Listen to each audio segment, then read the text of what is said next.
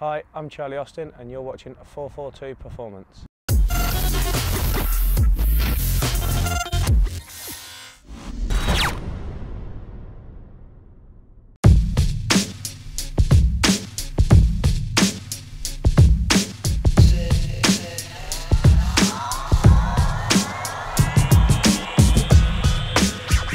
So what we've tried to replicate in this drill is the small spaces within the penalty area. Often when Charlie's playing, he will be in a packed penalty area with defenders. And we're trying to replicate a really fizzed pass into Charlie that he's got to deal with within the box. And once he's dealt with that, then it's about the finish.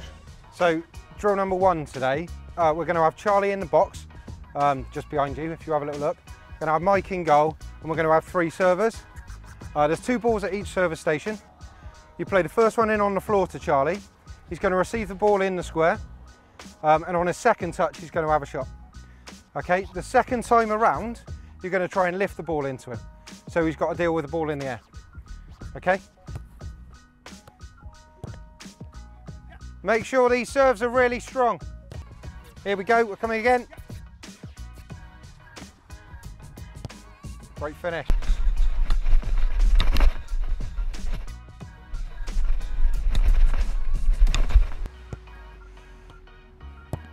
Great touch, super finish.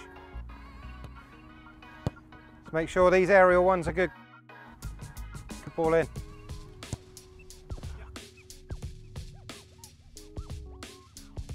The first drill we've done, the tip I'll give you is having composure. Just before you receive the ball, have a look where the goalie is at the goal. Like I've said before, the goal doesn't move. When you receive the ball, be confident in your finish and put it in the corner.